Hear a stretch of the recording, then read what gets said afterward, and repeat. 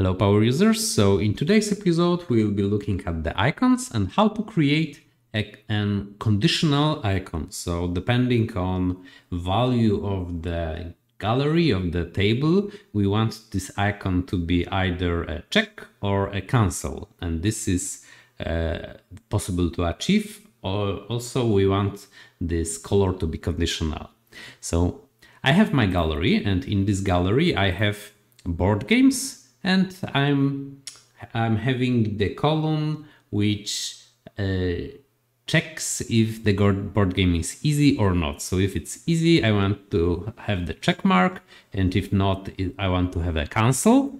And I want to also change the color of this icon depending on the value. So how to achieve it? Let's go from the start.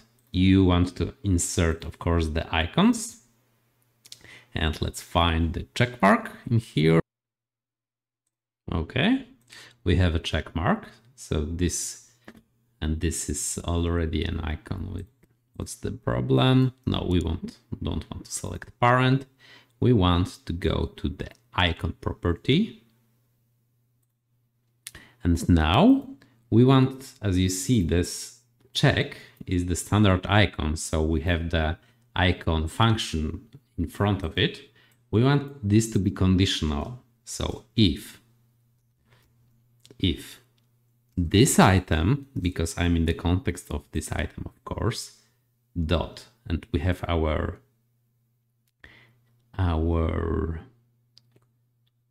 column, which is easy. If this easy is true, because this is a boolean value, then I want to have this icon as a check. Let's see how this works. Okay, those check marks are there. But if it's not, then the other condition should apply.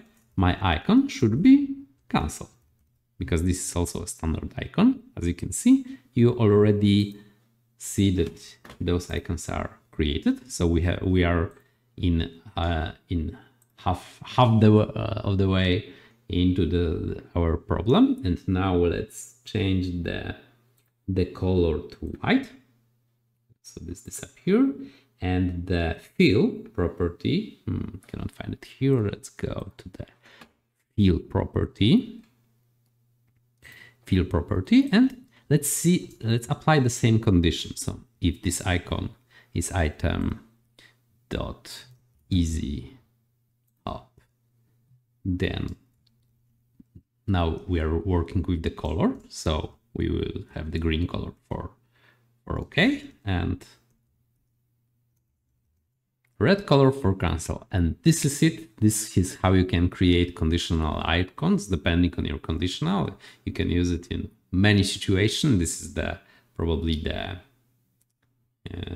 the most common situation in which you will use those icons, but you are free to set conditional icons on the same control instead of just creating multiple controls in your galleries. Hope that will help you, and if yes, you can of course sub, like, etc. I have many other videos on Power Platform, and in the next video we'll look how to make this icon circular, because this is also a case and this is not that easy. So we will just tweak this a little bit to make it more fun for the user.